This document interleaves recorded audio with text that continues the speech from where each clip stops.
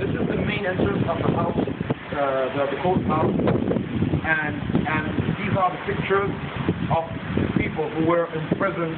Buslim is the famous prison in Tripoli.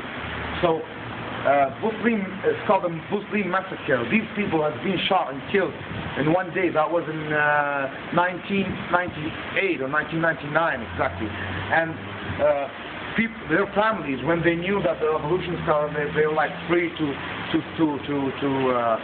protest. So they brought their families and their sons and pictures, and they put them here to show the people, like these people, they were shot just because they were against Gaddafi's regime. And 1,200 they were shot in prison. It's called Buslim massacre. And these are like some other pictures of some people who are fighting in the front line, and every time somebody gets killed, somebody dies, they bring the picture and put it here. So if you see, there are a lot of pictures, and every time somebody gets killed, murdered, you just put the picture. Some pictures here, like they write the name and the date, the born date, and the date that they have been killed. Say this is Muhammad al-Jarahawi, who was born in 1955. He went to the front line. No, this is not the front line. This is when Gaddafi took some of them to Chad to fight there in Chad. And Libyan people, they go and fight the Chad. They were being forced to do that. So he was killed there in Chad. He didn't want to go fight, and he's not in the military. He's just ordinary, and he's been forced to fight there. So he was born in 1955, and he went to Chad on the 16th of October 1986. Yeah.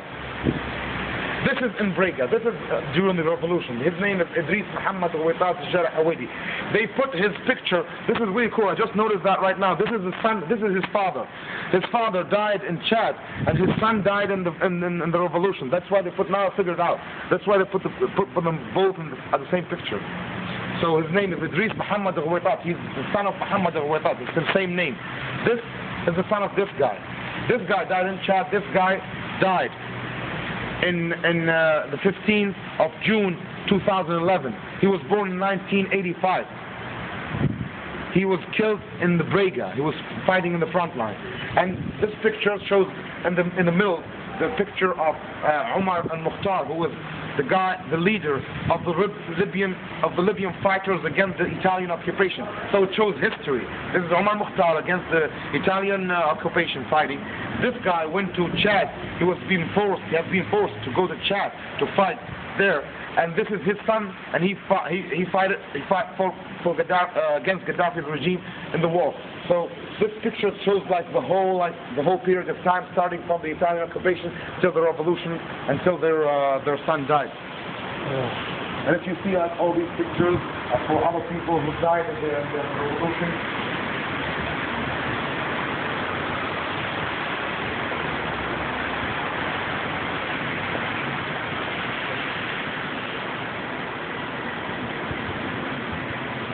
See, this is really another young guy.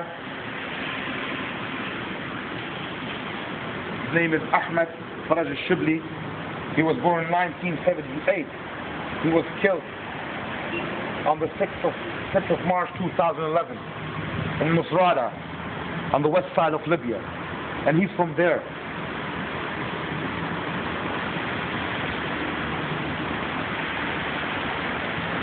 This is the main entrance of the house court. See these three doors? Are the main entrance of the house court. This place was so crowded during the revolution.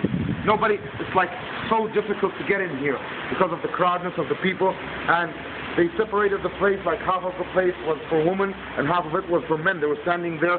My mom used to stand here with my sister, and they were protesting, and cameras of the channels, all the channels, they were like taking all these photos of the woman, and they were saying this is the first time for them to be free to say whatever they want to say, and that they don't want the regime anymore. And it was really scary because Gaddafi is still alive and his regime was in control of the country.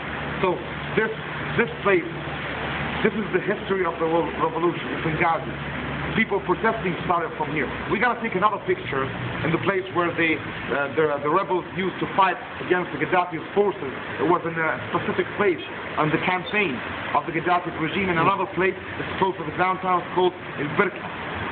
And you will see where the people used to, they stood on the roundabout, and they were like, with no weapons, and they were standing in front of the campaign, and the forces, they were shooting them. They wanted them to come back, and the more they shoot, the more people come inside of the campaign, and they're using some like TNTs and all these things.